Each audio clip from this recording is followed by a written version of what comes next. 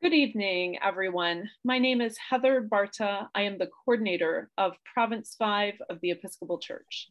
Tonight, we are gathered as we transfer the World Day Against Trafficking in Persons to August 1st. This is a day declared to be July 30th of every year, but we are here today on August 1st, 2022. Province 5 is honored to be hosting this opportunity to come together to pray and to learn more about trafficking in persons.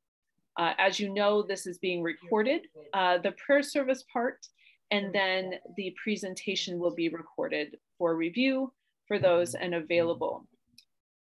We are so glad that you took time this evening to join us. Thank you for taking this time. Thank you for being part of this event. I would like to introduce Sandy Luther, who is going to tell us a little bit more.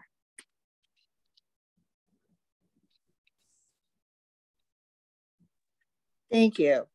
Again, the Trafficking Against Persons is usually honored on July 30th. This year's theme is use and abuse of technology.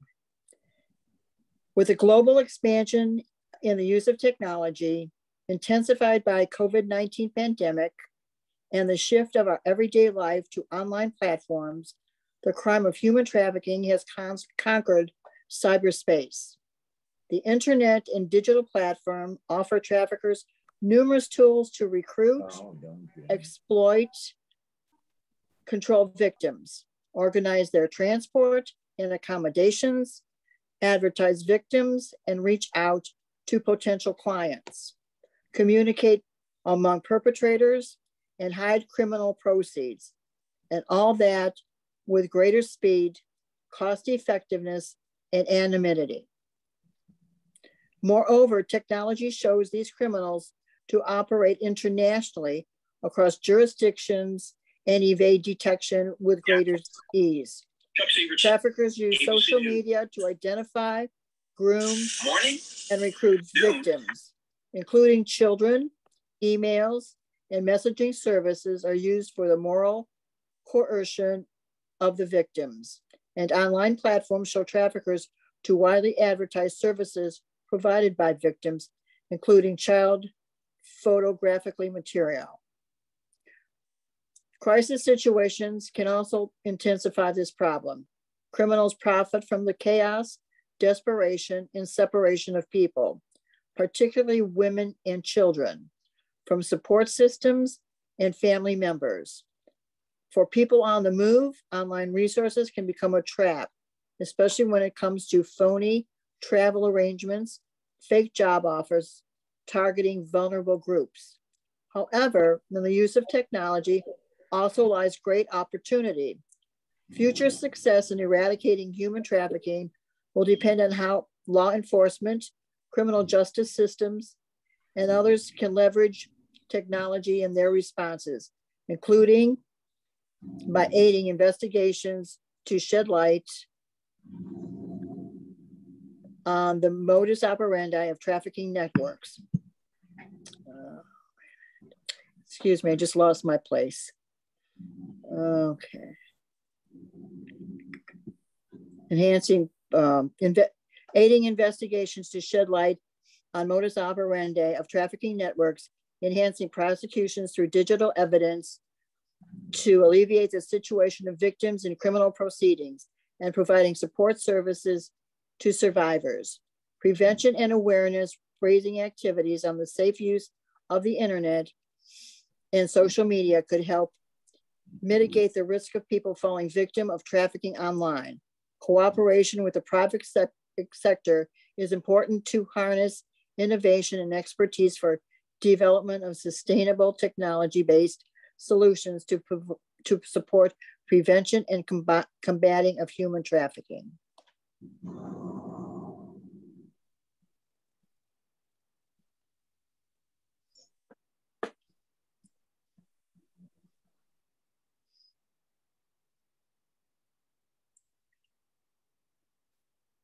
Let us pray for the end of human trafficking.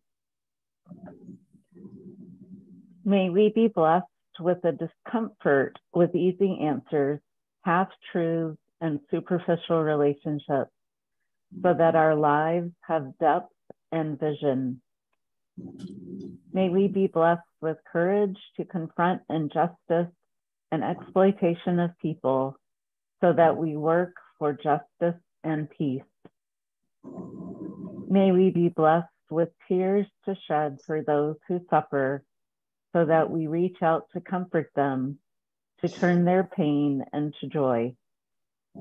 May we be blessed with enough faith and foolishness to believe that we can make a difference in this world and do what others claim cannot be done.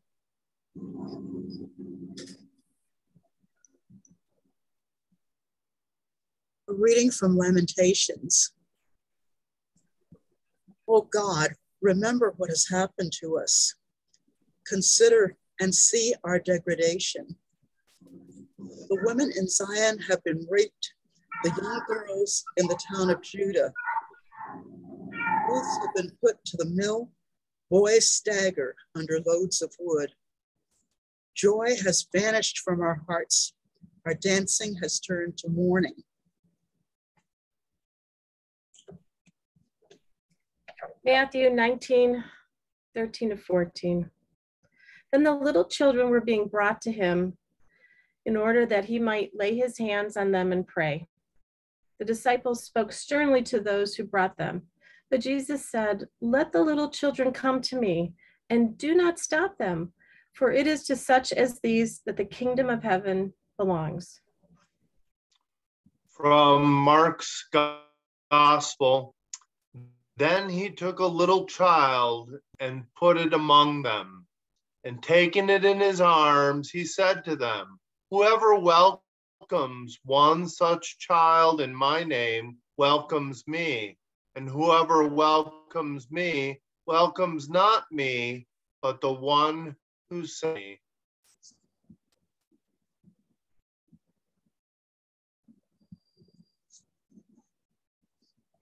Let us pray for open hearts. We pray for open hearts to see the consequences of politics and economics that cause poverty. Compassionate God, hear our prayer. We pray for open hearts to see how desperate people are vulnerable to exploitation. Compassionate God, hear our prayer. We pray for open hearts to hear the cries for help from exploited men, women, and children. Compassionate God, hear our prayer. We pray for open hearts to support those who reach out to help the victims of child labor. Compassionate God, hear our prayer. We pray for open hearts so that our eyes see, our ears hear, our minds engage, and our wills shape action. Compassionate God, hear our prayer. Let us pray. God of compassion and justice, open our hearts to pray, your kingdom come, with such passion that our lives become part of the answer to our prayer, so that your will is done on earth as in heaven. Amen.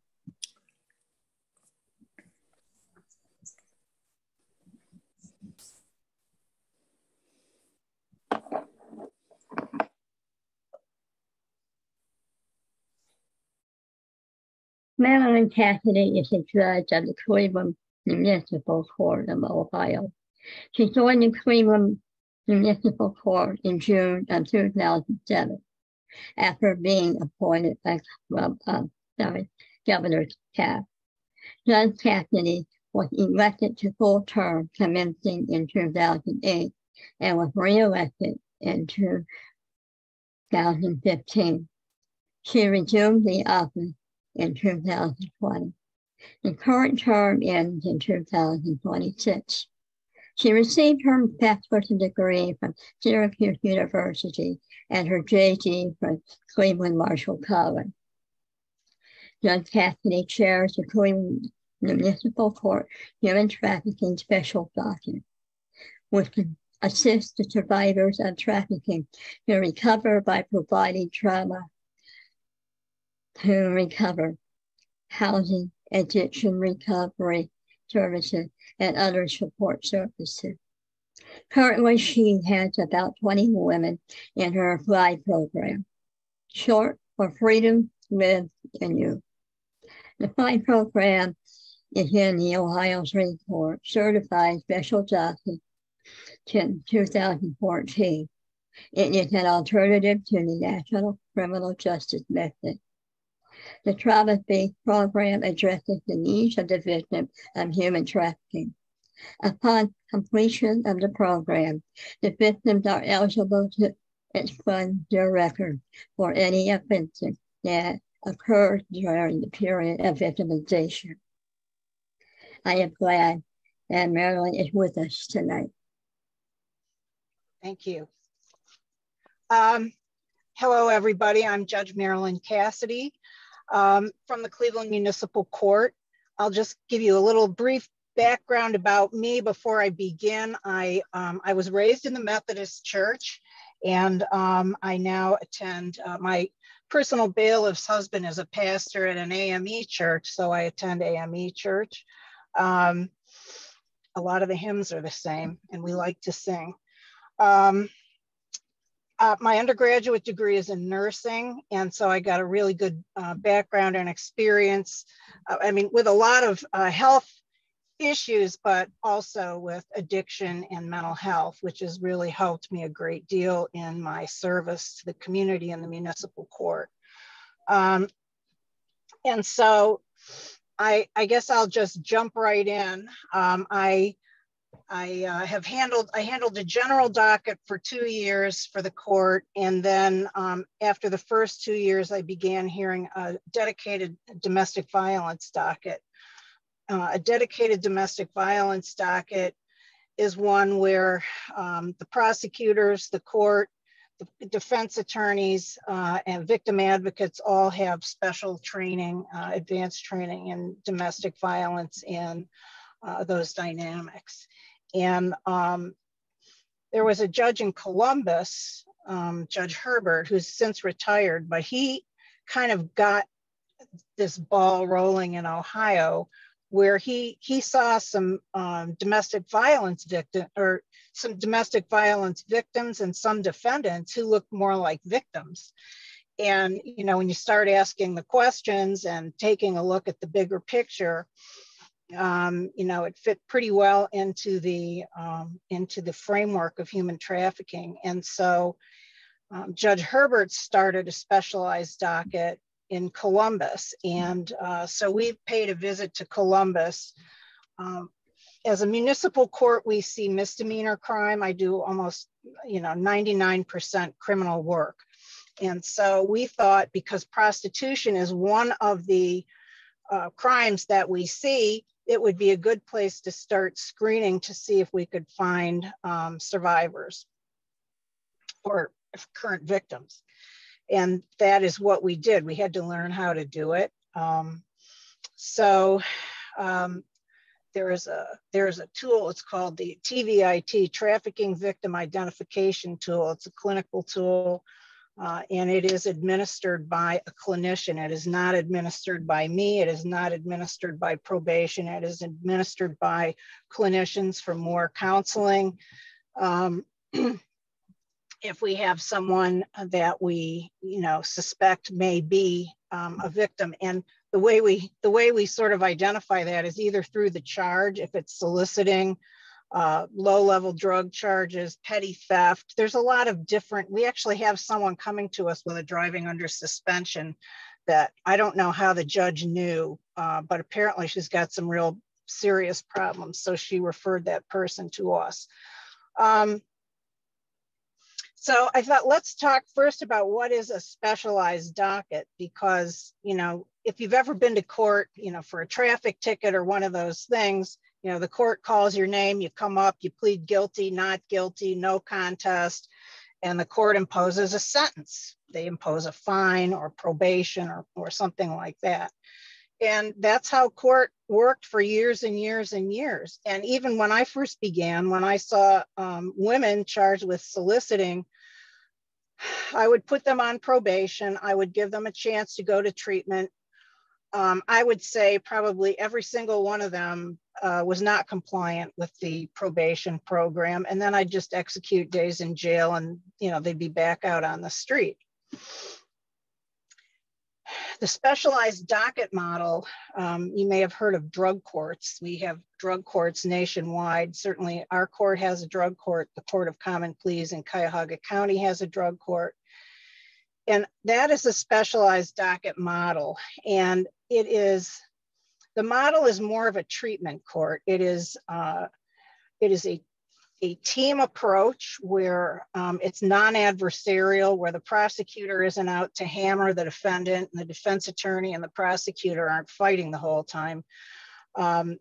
We meet as a team with clinicians an hour before court meets, and we go over each individual's case.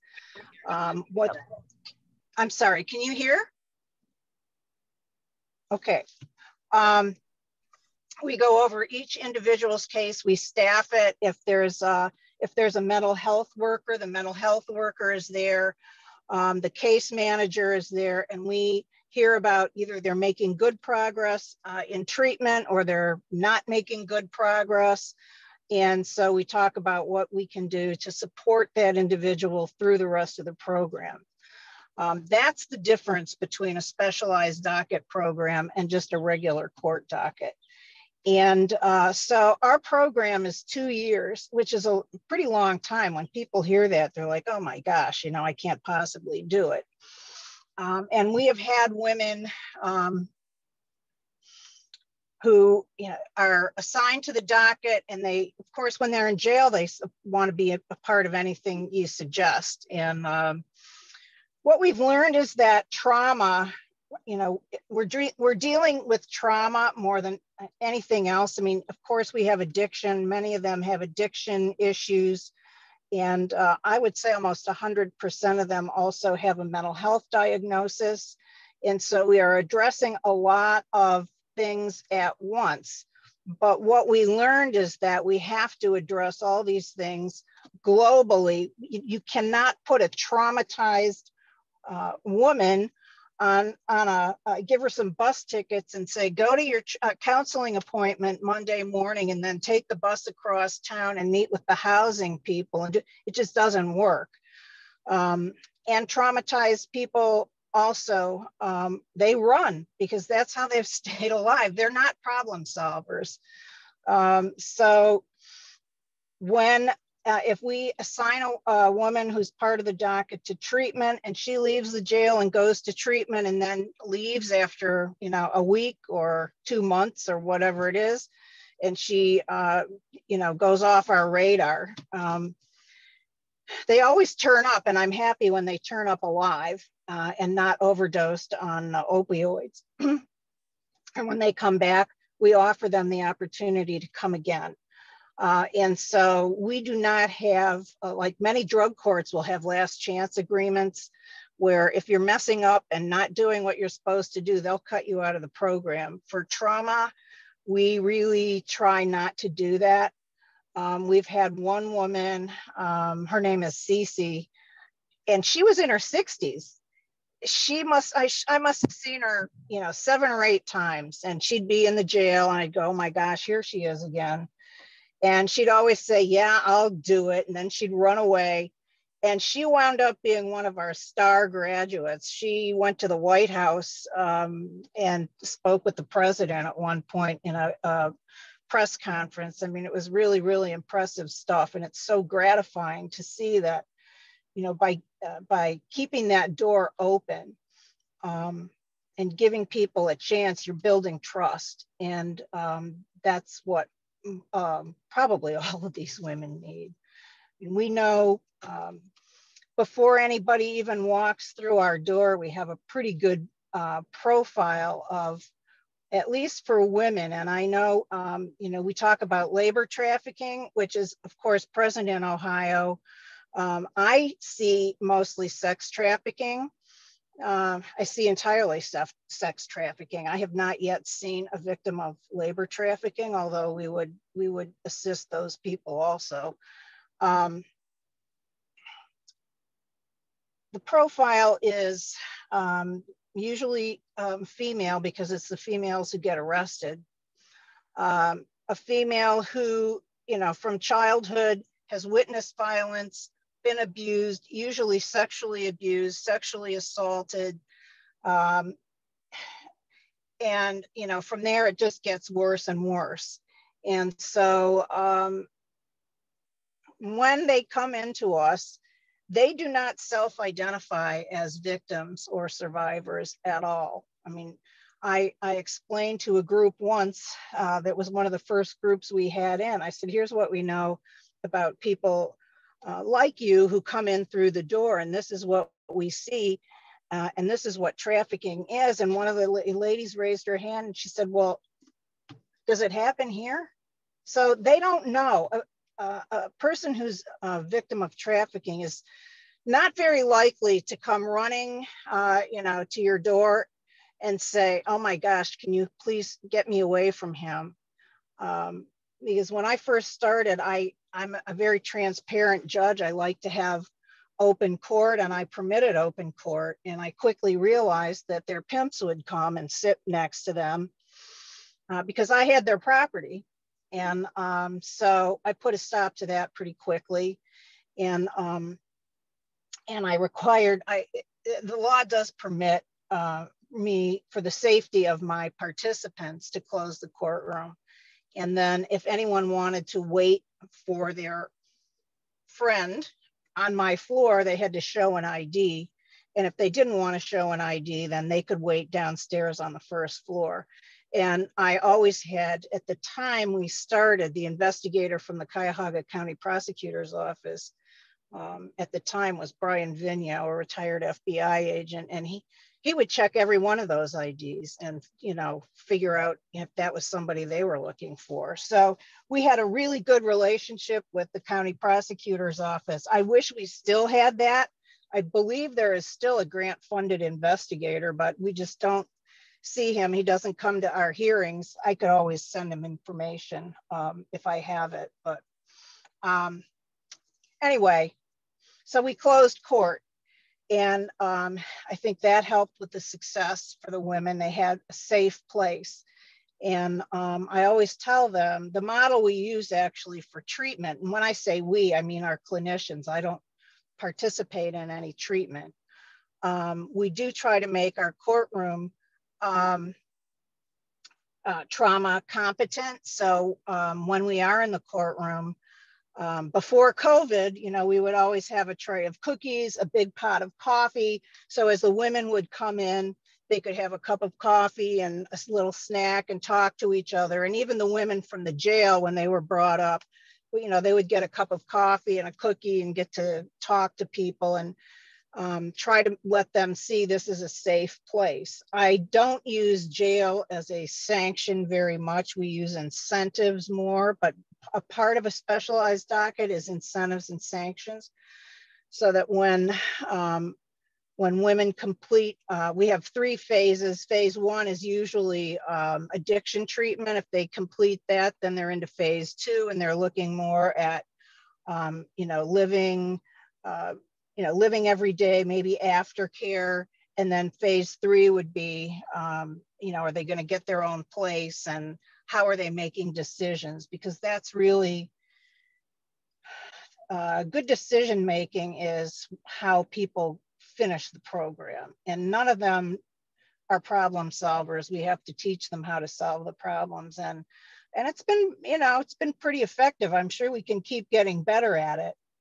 But I will say, we've also added equine therapy to the program. So the women go to Hope Meadows, which is in Bath, Ohio, and they work with the staff there. Again, there's a clinical staff. There's staff for the horse, staff for the participant, and they are able to learn a lot about making decisions and feelings through working with the horses, which is, they have just loved that, and it's been pretty effective for them. So we're happy we can offer all of those things. I think we've probably had about 20 women finish the program, the 2-year program. We just graduated 2 in June. It's been a little more difficult with COVID. You know, we've had to do Zoom meetings just like everybody else. Although we were just ready to have everybody come back to court, and then the Justice Center went on some high alert thing again. And we just said, we're not, we'll just wait until things settle down a little bit. We're back on high alert now. So it's been a really challenging experience to work with these women. I can tell you that, when we first started as incentives, we clap for people if they've had, however many days sober they are, we give them a hand. And then if I went to a baby shower or a wedding shower and they had the little paper containers and you fill them with candy, I used to take them at the end if there were some left over. I was the worst guest ever. And I would take them and we'd give them out as incentives. And you would have thought you were giving this person the most valuable gift in the world. They were so excited to get this little, glittery box of candy. And it just doesn't really take much, except, the fact that telling the women you are worthy of everything we do in this program. You are worthy of a wonderful life. You deserve everything life has to offer, because at some point, someone in their lives showed them that they were not. So I try to make it a point to let them know that we as a team believe they're worthy, that I believe they're worthy. And when we are in the courtroom, I typically come in, I don't wear a robe, and we have a little musical intro about it's, oh shoot, I can't remember the musician, but anyway, so I go through, I shake hands with all the women, the ones that want to be touched. Some of them may not want to be, that's okay.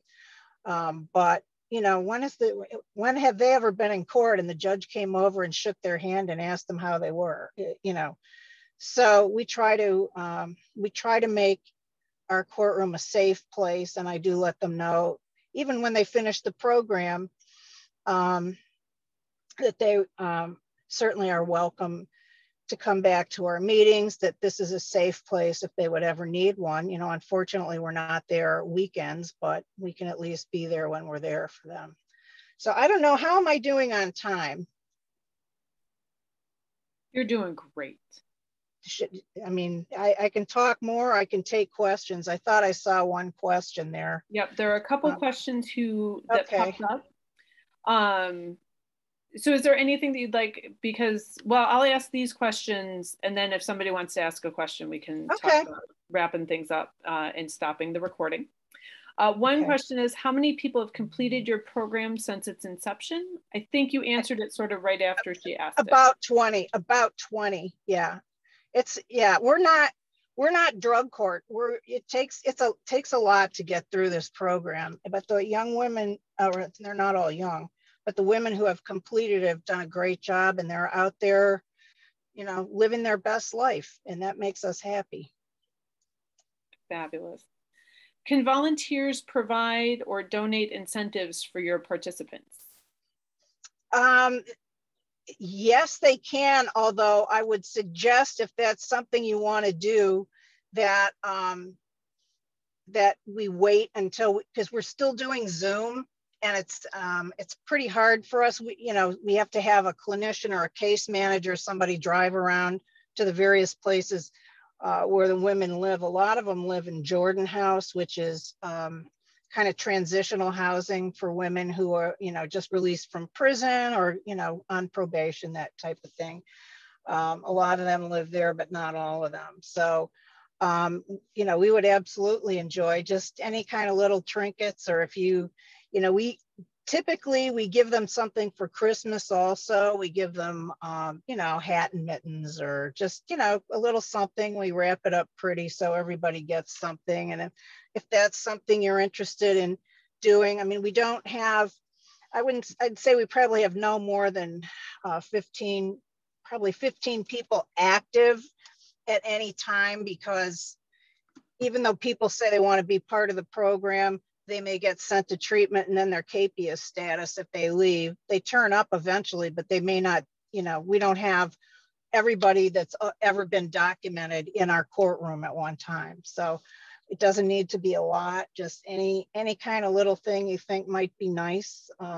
We of course would appreciate very, very much. And the women, I will tell you, are so grateful for the love they get from the community. And at one graduation, when we, again, before COVID, we all get, you know, we have cake and punch and we get flowers and a little necklace or something for them. And one of the women said, well, I'm so excited that there's all these law enforcement people in the room and not one of them is looking for me.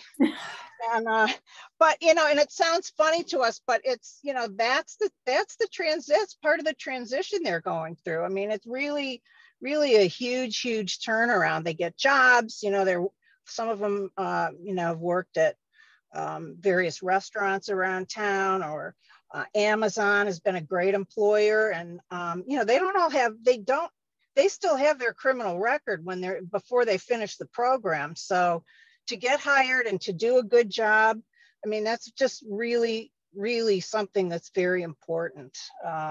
And we've been happy to see it happen. Yeah, on behalf of the people here, I mean, what you've described and the work that you're doing is just so valuable and life-changing. I think that there are people who live close to you who may be able to help us as you get back in person, that they can help us Great. know when we can send you incentive gifts. That would be awesome. Yeah, there are some more questions. So is there a mentorship program with graduates and those currently in the program? Not a formal one yet, but some of the women go on to do, in fact, the one I was telling you about, I think she's going to school to get a full counseling license because she's gotten her record cleared up. So she's able to do that. But we do encourage that. We encourage the women who have finished the program to come back and, you know, share time with the women who are going through it. And, you know, and to hear from someone that said, hey, I ran away 8 times and look at me now. I've got my own place. I've got a job. I'm going to school. You know, we have women get their children back, which is just also something that's extremely gratifying. I think we've had pregnant women that, you know, gave birth to healthy babies because they were in the program, and, you know, their baby was born healthy. And I know the Hitchcock Center allows women with babies and children to live there and recover and to live there kind of open-ended until they find a place and a more stable place.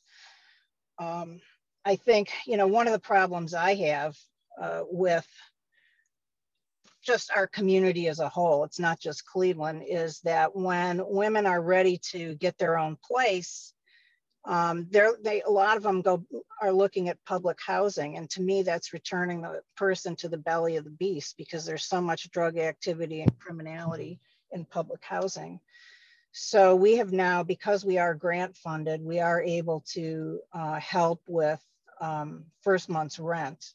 So even if you have a modest job, if you're working at McDonald's or you're working at Burger King, which some of our women have done and done very well at, it's still hard to get that first month's rent and then, you know, to put down, and then, or 1 month's rent and then the first month's rent. So we're able to help with that. And so those women, when they graduate, we keep them on probation a little bit longer so we can pay their first month's rent for them through the grant.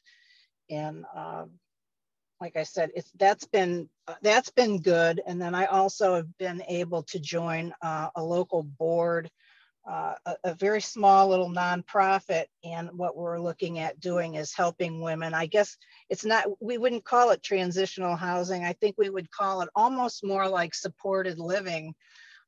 So they're in the community, maybe have a place to live with their children, maybe even an opportunity to buy or rent it at full price, sliding scale, and supportive services, almost like a campus. So they had childcare right there and medical close by. And This way they're not going back to public housing, but they're moving forward. And because we had one go back to public housing and die, which is, it's always disturbing when we've had several women die from overdoses. Yeah, that part's hard. Well, you know, but I will say, I and our team and the women appreciate your prayers. We appreciate your support, because, you know, this is not something anybody can do alone. And the women are given an opportunity to attend church if they want to. They don't have, I mean, of course, as a court, we can't make them go. But when I was campaigning, I went to one church, a church where one of our clinicians attends, and there was, I didn't even know it, and there in the back were some of our women. They're like, "Judge, you're here today," and you know, it was just really nice to see. And so thank you for your concern, thank you for your awareness, thank you for your prayers. I can't, there's no money to be accepted for the program. I can start a nonprofit, but really, I would say if you want to donate money somewhere to support trafficking, I would say the Renee Jones Empowerment Center is local, and they do good work with women who are survivors of human trafficking. Polaris Project is a national project. They also do a lot of work. And there are smaller local places. And again, almost every single one of these people, they have trauma, mental health diagnosis, and addiction. So any type of program that you support in those areas, you're gonna be helping somebody that's been trafficked. Those resources are really helpful. I'll include those in the follow-up email. Okay.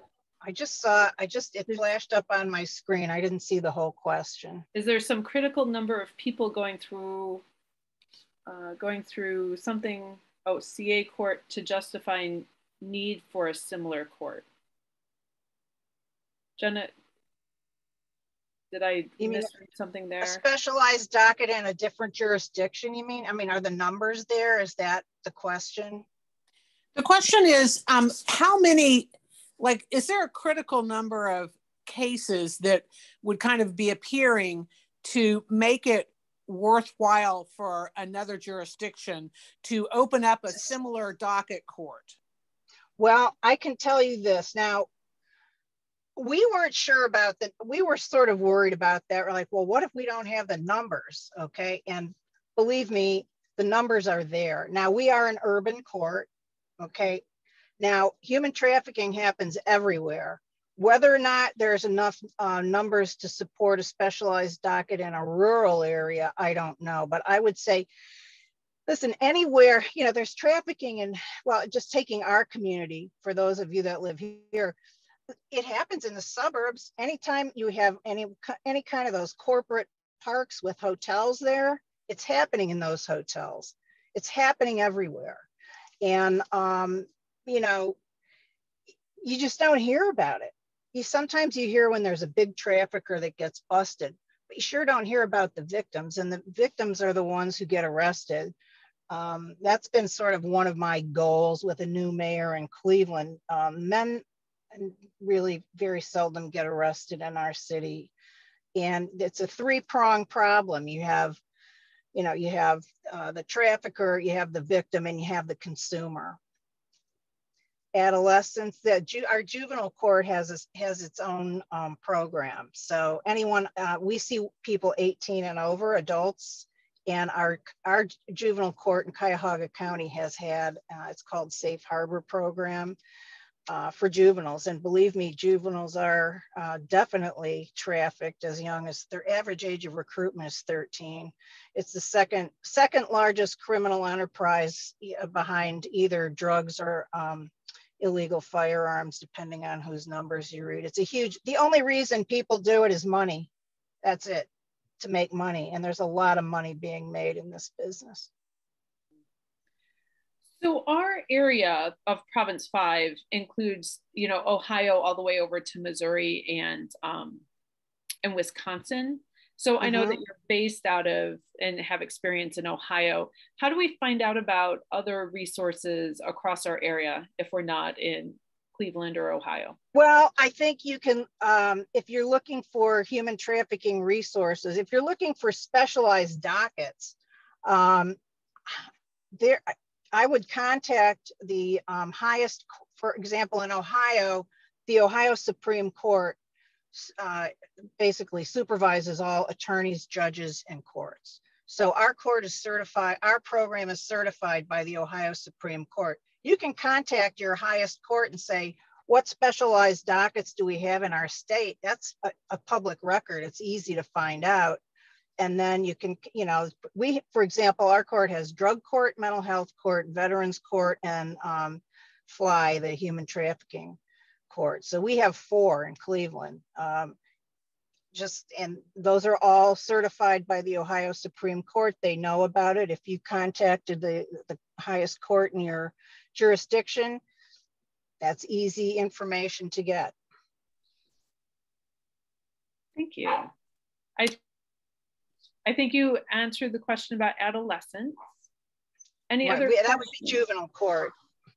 Is it possible to lobby for starting a special docket? Listen, it never hurts. What I would suggest is, and again, you know, in Ohio, judges run for office.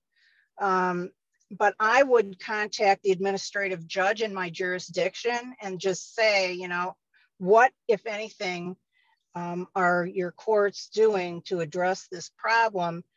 And they may have any, I'm sure they have an answer, but you could ask, is there a specialized docket for survivors of human trafficking? Is it something you've considered? Is it something you would consider? See what they say. So is that lobbying? I kind of is. Takes a special, you know, not every judge is cut out to do specialized docket work, but again, we have 13 judges in the general division of our court, and we have four specialized dockets. So 4 of us do it. And, you know, not everyone wants to do it. You get some smaller courts are 1 or 2 judges. Now we can take cases from any municipality in Cuyahoga County. So we get cases from Rocky River, we get cases from Lyndhurst, we get cases from all over the place.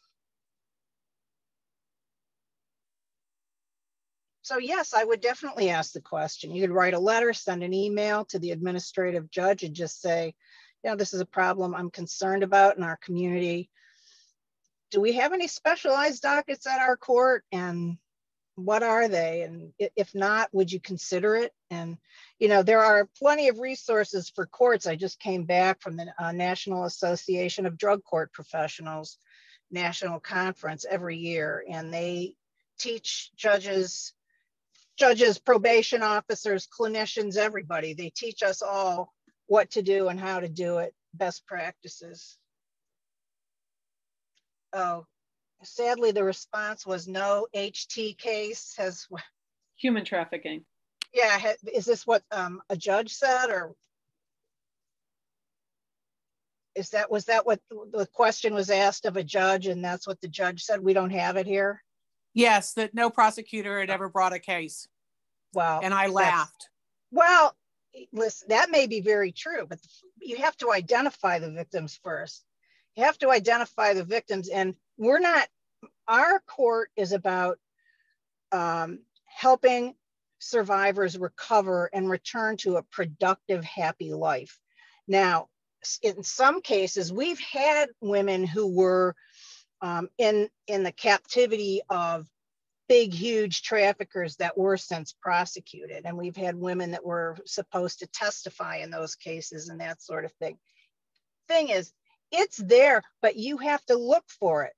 Nobody's going to come to the prosecutor's office and say, this man had me locked up in a closet and addicted. You know, what they do is they addict these women to drugs and tell them that if you need more, then you've got to go out and do this much work, do what I tell you, and they get beaten and everything else. So I'm sorry to hear that. I don't know where that was. I had a conversation at this conference with a common pleas judge from Scranton, PA, and he told me we don't have it there. I said, well, yes, you do, Judge. Yes, you do. You got to look. Again, there's the Collaborative to End Human Trafficking is a local resource here. They do great community education. I'm sure they do a program, but you're right. Judges need education. I still have colleagues in my court who look at soliciting charges as, you know, that's consensual activity between a man and a woman. So what if there's money? You know, for all the, you know, for all the talking and educating I've tried to do, you know, you can only, that's why we need prayer and groups like you.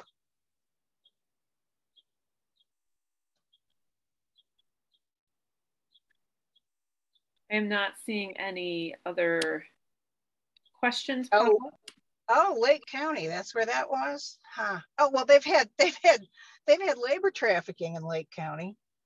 I think she just private messaged that to you. Oh, okay, sorry. I'm fine. I'm fine with you hearing, everybody hearing it. I don't care. I mean, well, just remember those people have to run to keep their jobs. And I know, but sadly there's no venue to ever have these like they don't politic for the same way a politician does. They don't run the same way a politician does. Well, so I will find out how to do that. I don't know how things work in Lake County.